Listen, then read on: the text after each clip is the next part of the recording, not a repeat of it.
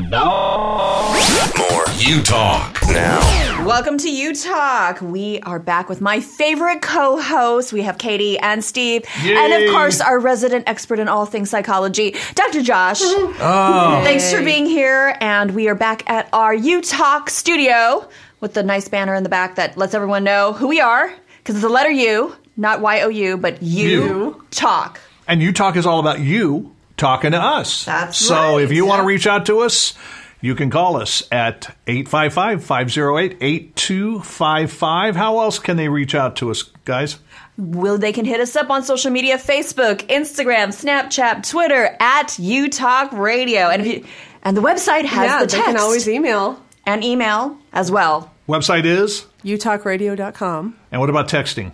Well, they can go to the website, utalkradio.com, and they can find out how they can text us. Because, people are listening, and if we tell them, they're going to be like, what was that number again? And it's, so just go to our website. That's true. I mean, that's an easy thing to do. utalkradio.com, and you can find out all the different ways you can reach out to us, ask us a question, find out what our favorite Italian food is. And, yes, it's lasagna, isn't it? No. That's Garfield's favorite. That's Garfield's favorite, yeah. No. So is it your favorite since it's Garfield's favorite? It's one of my favorites, yes, because Garfield loves it. And for those who are listening and don't know, I love Garfield.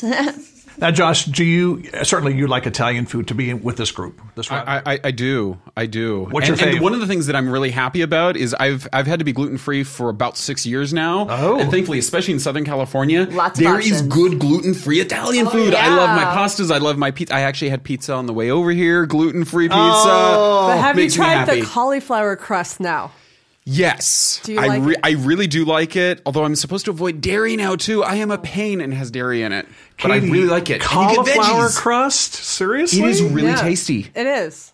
I haven't had that yet. I'm not a big cauliflower fan, so I don't know how I'm going to feel about It it. doesn't taste like cauliflower. It doesn't. I didn't like it the first time I made it because I didn't cook it right. Like, I guess I didn't cook it long enough or something, and it was like the little flakes were falling off, and it was really gross. But then the second time I made it, I liked it. But it's because I didn't know And what when I you was doing home the make first stuff, time. you can control the ingredients a lot Yeah. more. So you could probably do it a dairy-free one. Okay, now don't tell me, Katie, you make like spaghetti kind of stuff out of zucchini? I do. Oh, my soul. We've done that too. Zucchini Spaghetti noodles. squash. Oh, I haven't tried the spaghetti good. squash yet, but I do the zucchini noodles. Now, that sounds good. you being Italian, is that kind of like an insult to Italian cooking, or is this just a... Yeah, It really is. But you still- put pesto on it, right? I and then do. it kind of drowns I put the... pesto. Yeah. But yeah. being that's not Italian, gluten-free, you is it? have to eat your pasta. Right. So it's like you have to cheat every once in a while I and know. eat normal pasta. But this is a way also to get your veggies in, Yeah, right? right? We don't eat enough vegetables. No. Yeah, because I can't imagine there'd be like vegetarian like chow mein, like where it's like zucchini in a chow mein, because that just isn't right. You know what I mean? no, I mean, there's it some really stuff isn't. you just need your pasta. Yeah. Right. Nothing else Absolutely. works. Absolutely. Like, Otherwise, you it's know. just a big pain. Yes, absolutely. You just crave Oh, and speaking of pain, Steve, that's kind of our topic of the day, isn't that? No, it really is. It's kind of that's a random transition, Larissa, but we'll take it. We'll take it. Yeah. Hey, you said the word pain, and I just trigger word for me. You know, Okay. No, not that I'm a pain. most of the time. No comment. No, gee, thanks, Josh. No, seriously. I was speaking for Blue. Yeah. Oh, that's right. Blue is with us, isn't he? He is. Yes. Okay, good. No, you guys know I speak on school campuses a lot. I do assemblies right now. I'm doing a lot of them on Until they find out you're there. No, just kidding. No, I talk about bullying and talk about suicide and choices. But this has happened several times. I was thinking about one guy in particular, Justin. He comes up to me after an assembly. I play the drums, and students come up and we chat. And he said, "Hey, Russo," and I said, "Yeah, what?" He goes, "How do you get it to stop?"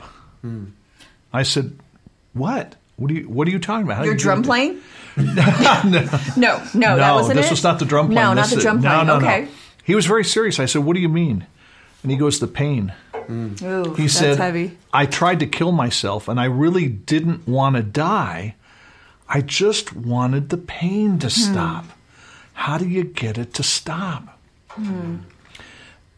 Dr. Josh, I'm gonna shoot towards you real quick to start with, because it's about coping. My heart breaks when I hear that kind of thing. And I've had other students come up to me and say, "Hey, Steve, thanks for saving my life. What are you talking about saving your life?" Well, I was going to go home and kill myself, but you made me realize I matter and I'm worth something and I have purpose and there's a reason I'm here. But the pain it's just like it's consumed a lot of young adults today. A lot of adults, people, period. But we're talking, U-Talk's all about, young adults and teens. So where do we start with that? How do we cope with that?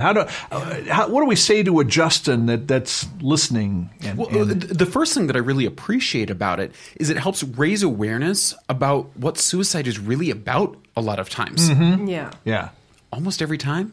It's about pain. It really is. That's what it is. Yeah. And I love that the statement in this particular case was, I didn't want to die.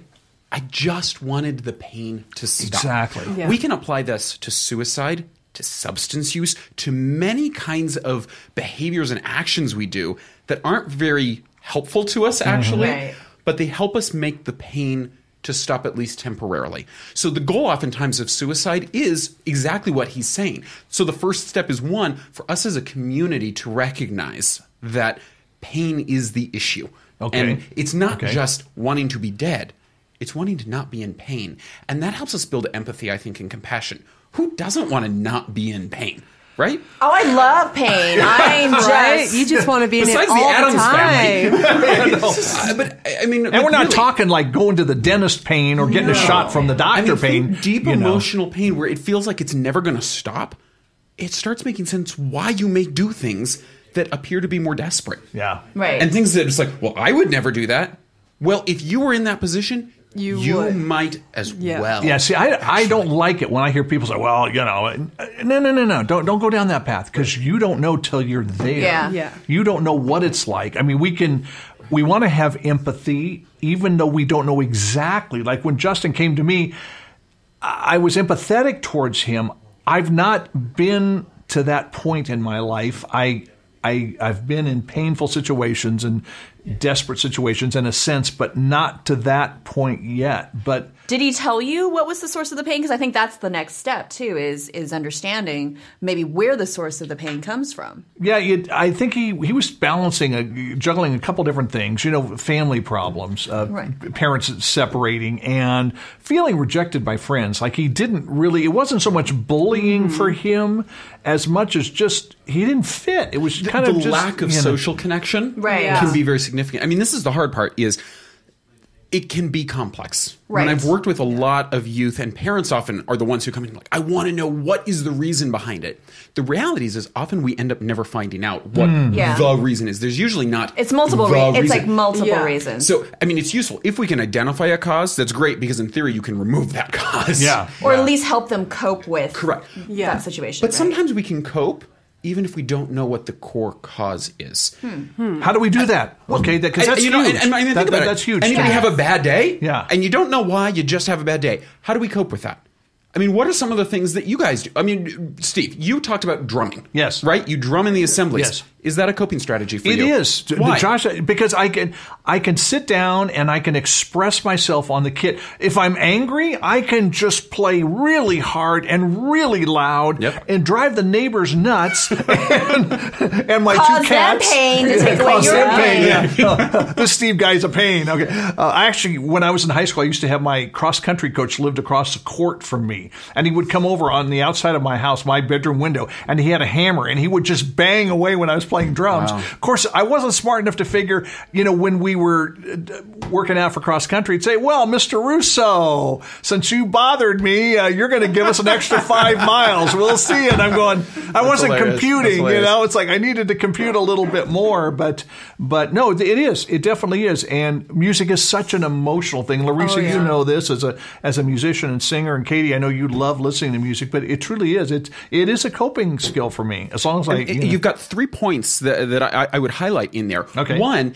when you drum, there's a lot of physical activity. Yeah. Right? Yeah, definitely. In coping, really one of the number one things we can do for anxiety, for depression, for a lot of just challenging issues is exercise. physical Really? activity. We are a very Like punching people. No. Like no, punching, no, yeah, let's not try punching not to do people. that. Throwing drumsticks at the wall. No, not that type Maybe of. you create a wall specifically for that. No, actually play the drums. So Right. Be don't hurt intentional. other people with your exercise. Yes. Try not to do that, but if you have a dog, walk the dog. It's good for everybody, even Okay. a walk. But the physical activity, that is a really helpful coping strategy. Think about when we have a lot of stuff going on inside of us, there's physical correlates to the emotions. That gets all pent up, and then what do? We sit. explode. Yeah. Or Oh. we sit Wait, I explode. until until we you explode. Got it. Or we go to sleep. We avoid. Where does that physical energy go? I mean, it just sits there. Our bodies were built to get the energy out. Oh, so good. Do Good. physical activity. Drumming is a perfect example. Okay. And I'm not a drummer, but when I observe, drummers teach are you. into it, right? We there's are. physical Yeah. activity. No. Expressing yourself, finding creative ways. The arts are fantastic coping strategies in so many different ways. I mean, and all three of you do that in different ways. I mean, growing up doing theater, that's an expression, Right. in many ways. And then music. I mean, that's part of the expression. People, that's one of the powerful things about music, ultimately, and why people get drawn to different types of music, Right. especially at different times. Especially for folks who have potentially more frequent challenges. One of the things that I would definitely recommend is put a playlist of music together that helps lift you up and motivate you. That when I'm in that moment and everything looks very dark and I don't see a light at the end of the tunnel, what helps get you through that? Yeah. I actually put together a couple of Spotify playlists during the suicide prevention campaign that I did called I Feel Alive. And so they're on there. I mean, people want to look them up. The one's called Finding the Light. And, the other one's just hashtag I Feel Alive. Because, again, one was more energetic to, motivate people to celebrate life. Oh, the other one was Celebrate Life. That's the name of the Celebrate Life and Finding the Light. And the other one, Finding the Light, was more, pensive and reflective and more you don't want to Kind of be... contemplative. Yeah, contemplative. Yeah. But it was inspiring you, to kind of encourage you. It's kind of like a pep talk, but you're not the rah-rah pep talk. The other one's a rah-rah pep talk. I'm here, I'm alive, celebrating life. The other one is more like, you have a lot to live for, that type of pep I talk. could see having several different playlists. Yeah. You know what I mean? For me, Yeah, just exactly. drum solo after drum solo after seriously, I mean, because of that energy and you're into it, but then something that's more contemplative and something that just Exactly right. different And we ones. need different things at different times. I mean, you think Yeah. about, connect back to exercise. People make exercise playlists or for different Right. kinds Yeah. of things Yeah. that keep them going at different ways. We don't do that sometimes, or we forget to do that for our emotions. It's just as powerful, if not more so. I mean, there are a few things. I grew up doing theater. I love my musical theater soundtracks. Right. There are a couple of go-to albums that I'm like, when I am in a bad mood, if I listen to this one, Yeah. It lifts you up. it will help me. Wow. Yep. Good stuff. Yes. Very Yeah. good stuff. That's a start. I mean, we talked about social support. Sure. Too, that disconnection from people. That's really, that's one of the best Not things being to alone. do. Really important. Not Yeah. being alone. Not isolated. But with people who will support you. Going back to Right, that as opposed empathy to support. people who are criticizing you or telling you oh, there's nothing wrong with you, or what's wrong, either what's wrong with Correct. you, or dismissing it as oh, why are you even acting Which is this why way? it's Yeah. important for us as a community to be able to recognize this is what's really going on. I'm trying to avoid pain. Now let's have some empathy. That's where it's hard for a lot of folks, and especially youth, Yeah. where it's maybe your family is not supportive. Maybe your family is not the safe place. And Yeah. legitimately, there's a lot of folks where that is the case. And you can't just go and leave them Yeah. either. Yeah. Trying to find that, sometimes it's really, really hard. Ooh, But I like would the say, safe place. Where do you go to find that? Okay, you can't find it at home. So then where do you go? School is one. Okay. I mean, this is where, so friends, I mean, Yeah. we wonder why. Some friends are useful. I was gonna say, if some they're not good so much. friends. If they're good friends. Yeah. If they're good friends. Teachers can be Coaches. very much safe places. Coaches, school counselors. I mean, you can go therapy. For a lot of people, they're places of faith. This is where, Okay, sure. spirituality, and it can be broadly defined. Now, there are some spiritual communities that are not safe places. Let's just be honest No, about absolutely. that. And they will make it Absolutely. worse. Yeah. There are some that are greatly beneficial and really can rally around as a community. And so there's spiritual coping actually out there too. Yeah. Yeah. That can be useful. But really a community who is there for you, who supports you. I mean, imagine if I know there is at least one person there who loves me, supports me, and has my back, what kind of difference does that make? Huge. And It's huge. isn't it true, Dr. Josh? A lot of times somebody just wants to be heard. Yeah. Absolutely. Like where that the pain is in there, like you said, they're sitting there, it's locked up because they have no outlet for it. And so sometimes it's just a matter of somebody telling someone else what they're going through, and like you said, having somebody to say they have empathy for them when they know it's safe. I was thinking about the first 2 forums we did, the anti-suicide bullying, where it was just amazing. I remember when the students were there and they were kind of wondering, "Are you guys going to be safe?" And we started talking about our backgrounds in drumming, and Katie, in her pageants, and Dr. Josh, you being a Trekkie, and it seemed like we crossed a bridge. And boom, it was like they didn't stop talking for 2 hours. Right. And then with parents, same kind of a thing. When they realized it was safe, it was a I'll use a non-judgment zone, if you will have it. They just started talking, and that's it. Larissa, I think that's such a key thing, is somebody who will listen. And and I think another key thing is being able to admit, I don't feel good. I don't to say like that, to be okay to say that. Yeah. To be okay to say, I just want the pain to stop. And you know what? I'd rather die than live with this pain. Because this pain is just eating me up. Right. And I think some people just want someone to tell them they're going to be okay. Like they're going to make it through the day.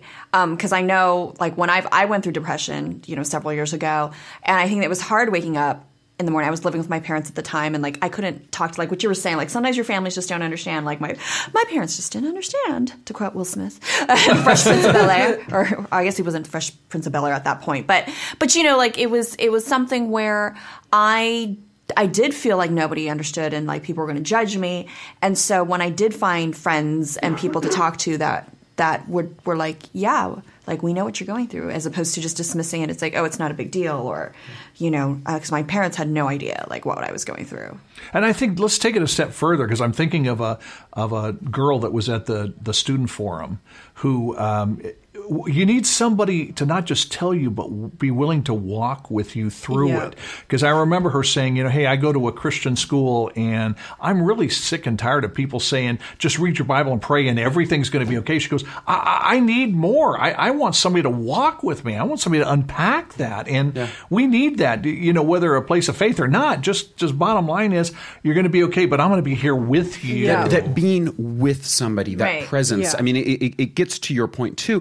And I would say, you, as the person walking with, you don't have to know. You don't have to know the answer. It's just or being something. there. It's just being there. Right. I'm willing to explore the darkness with you. I'm willing to walk through the fire. I mean, you would think about our media stories, and Harry Potter's coming to mind. I know we talked about that before, but going into the Forbidden Forest with friends, nobody knows what we're looking at. Nobody knows exactly where to go.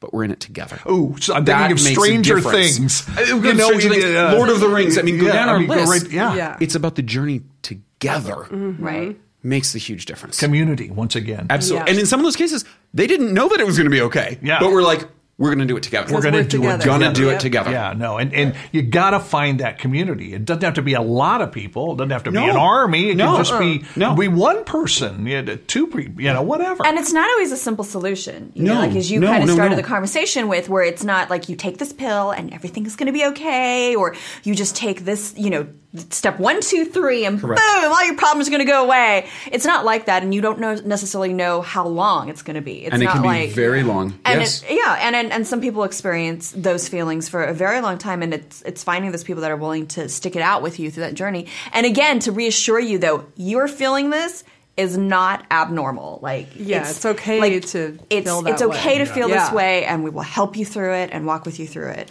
And you bring up an important point, that it doesn't just go away quickly. And the reality that we need to admit is it may never go away. And we can deal with it.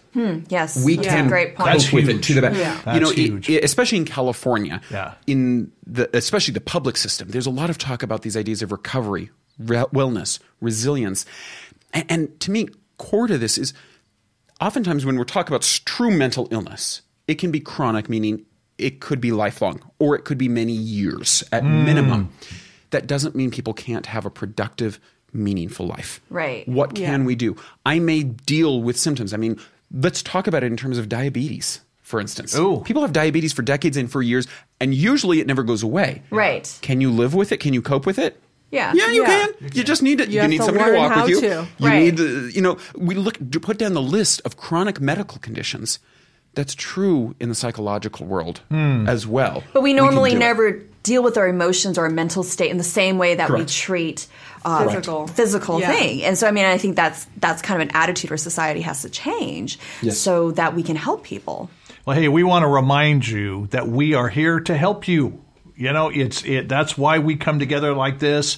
Dr. Josh, we're grateful to have you and Katie and Larissa, and it's You Talk is all about you talking to us. So reach out to us. Let us know if you're hurting. Go to our website, utalkradio.com. There's ways you can contact us. Social media at UTalk Radio. You can call us 855-508-8255, or you can text us. Text the word UTalk to 411-247. Hey, we'll be back again. Look forward to being with you. Thanks. You Talk Radio.